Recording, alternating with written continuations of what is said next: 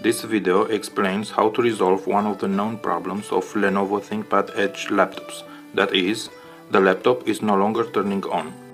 What happens is that you press the power button, the red dot above letter I lights up, you hear the sound of the spinning fan and the air comes through the cooling vents located on the left side.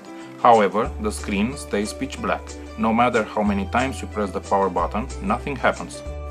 I've tried several solutions I found on forums, but none helped. I removed the battery, I tried to boot up only with the AC power adapter plugged in, I pressed the power button 10 times, then I put back the battery. I changed the CMOS battery, they all failed. Finding the solution for this ThinkPad Edge problem bugged me for quite a while. Finally, I found it. This allowed me to continue working on my Lenovo ThinkPad Edge for 2 more years following this issue occurrence. I hope by posting it here will help someone who has a similar issue.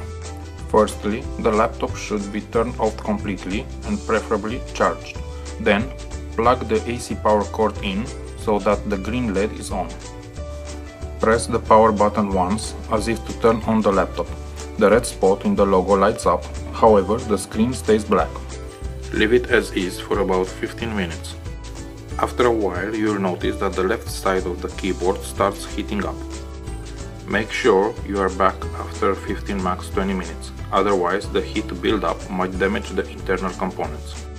Now press the power button again and keep it pressed until the laptop turns off. You'll hear that click sound when it shuts off.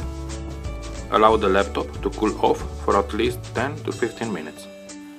With the heat gone, go ahead and press once the power button. The laptop should power up and boot normally.